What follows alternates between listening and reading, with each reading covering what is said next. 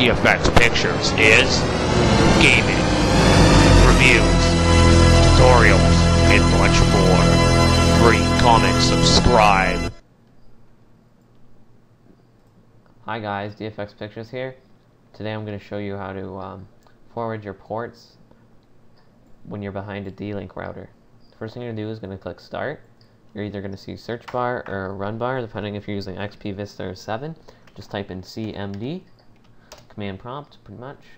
Just put in IP config, that's IP config, enter, get either default gateway, mine is 192.168,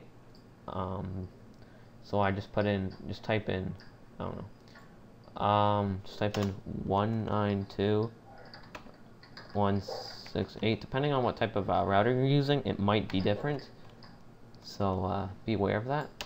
Search it in, put in your password. I don't have a password on mine.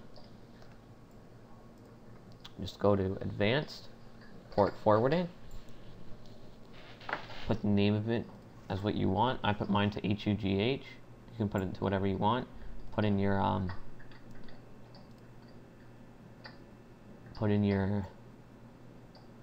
IP version 4 address, I guess. Put in the ports you want to open. Mine were 80. They can be whatever you want. If you're using BitTorrent, there should be an option for BitTorrent in here.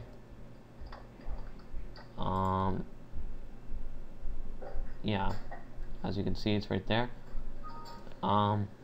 That's pretty much it. You can use port forward checker to check if you have correctly forwarded your ports. And if you have any more questions or if you want some tips, just comment and I will get back to you.